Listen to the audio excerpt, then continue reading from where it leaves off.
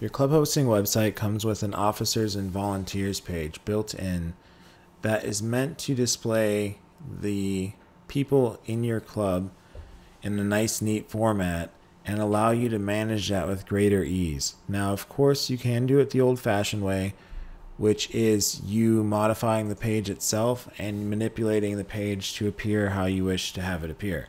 However, if you would like to just use our easier to use form option, which will display the name, their title, and either an email or a phone number if you include it in a nice table format, then all you have to do is log into your club hosting site, go to the officers and volunteers page, and then at the bottom of the page, you'll see an add users to directory.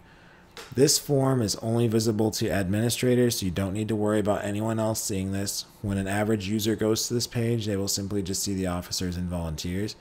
Here you will add their name, their role, their email, or phone number if you want it listed on the website. If you check this create an account box, it will create them an account that gives them the ability to add posts that are pending review. It doesn't give them full access. You can always skip it and then provision an account for them later on. No big deal.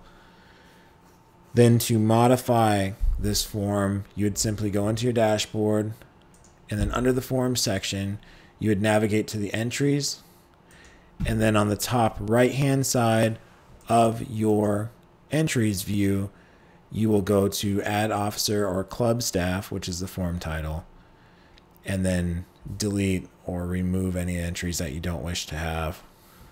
Let's say if it's an old club member.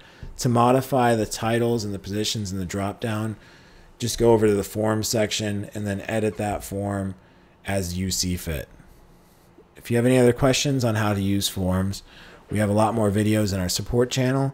Otherwise, these are powered by Gravity Forms, and they have highly detailed documentation as well, as these are all somewhat standard features just being applied a little bit different.